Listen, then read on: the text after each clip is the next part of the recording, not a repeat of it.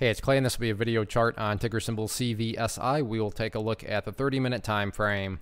Real quick, what do I mean by 30-minute in case maybe you're new to charts? Instead of each one of these candlesticks here representing 1 day's worth of price action, which is what you would normally see, each one represents 30 minutes. So while this here may look like several days worth of time, it's actually today's price action broken down into 30-minute time slices. I like to do this time frame. I think it does a good job of telling the quote-unquote story of the price and just makes mapping out levels of support and resistance a bit easier to see. And I don't mean to state the obvious, but this thing was an absolute just all over the place, pretty much the talk of the town. And yeah, I mean, this is why do you need reality TV when you can watch situations like this? But all in all, like I said, price everywhere. And I get it. There is reports and this is true or is that not right or what? At the end of the day, price action is what's going to dictate pretty much everything. I mean, so if everything is false that's been out there, well, then guess what? And if the company's truly strong, guess what? The chart will correct itself. The price action will correct itself, and that'll be all reflected in the chart. So that's why, you know, when all this noise is going on, you got to just kind of go back and see, well, what is the price actually doing? And right now, to be fair, the price is doing a good job of hanging right here around that pink line. Now, if you have a very basic understanding of charts, I'm sure you've heard of the 200 period simple moving average, and that's what that line on my chart is representing. Again, if you don't, the 200, ask anybody that uses charts, like, have you ever heard of the 200 period? It's a very universal one. And the big question going forward is, you know, what is going to happen with the price in regards to that level?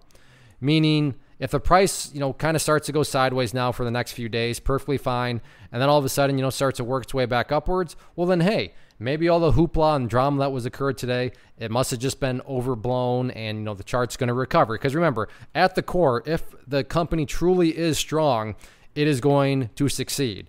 And it is going to welcome shorts because remember what a short is, right? A short is a guaranteed buyer.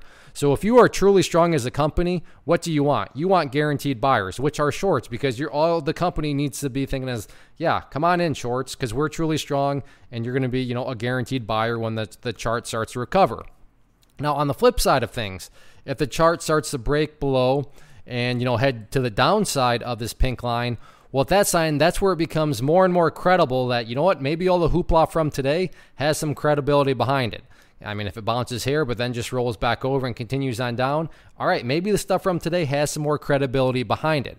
Because maybe whatever's being said, which was clearly bearish, has some truth because a truly strong company, as I've already alluded to, is going to press forward and, you know, push past all that other stuff. So it's a very interesting setup right now. But it's not really rocket science to figure out who ultimately is going to win out here. It's really based on that pink line, and we'll see, you know, who can ultimately hold above it. Because again, that just boils back to basic charts, and that's a level that is by no means some sort of like, wait, you're using some bizarre indicator, Clay. No, it's the 200 period. That's about as traditional as it gets. So over the next, you know, several days this week, let's see how the price acts, you know, relative to this one. And I think that'll do a lot in terms of kind of peeling back all the layers that were thrown into the mix today. One of the biggest questions that I get is, hey Clay, how do you find the stocks that you trade? So what I've done is put together a free resource guide where I talk about the tools that I use to locate stocks that I find interesting and think may have potential. So if that sounds like something that could add value to you as a trader, then click on the image that is up on the screen right now and I will email you the guide. The guide itself is very short and to the point, and best part, it's completely free. Thanks for watching the video. Let me know if you have any questions.